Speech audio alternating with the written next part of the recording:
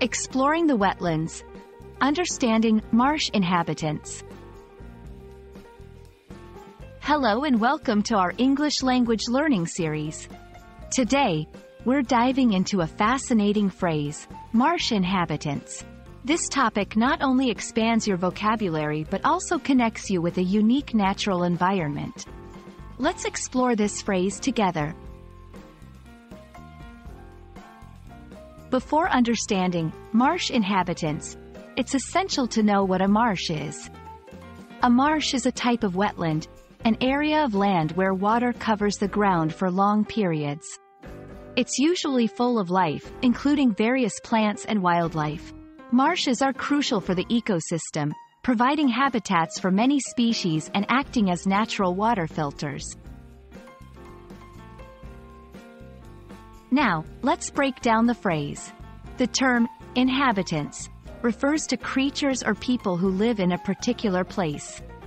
So, marsh inhabitants are animals, plants, or even humans that live in the marsh environment.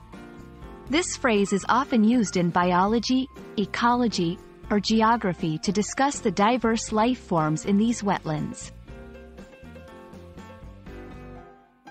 Marshes are teeming with life. Common marsh inhabitants include birds like herons and egrets, amphibians like frogs and salamanders, and a variety of fish and insects.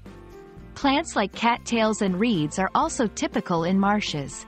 In some regions, people also live in or around marshes, adapting their lifestyles to this unique environment. Understanding marsh inhabitants is more than just adding a phrase to your vocabulary. It's about recognizing the importance of biodiversity and conservation. Marshes play a vital role in supporting a wide range of life forms and contribute to the overall health of our planet. And that wraps up our journey into the world of marsh inhabitants. I hope this video has been informative and enjoyable. Remember, every phrase you learn opens a new window to understanding our world. Keep exploring, and see you in our next video.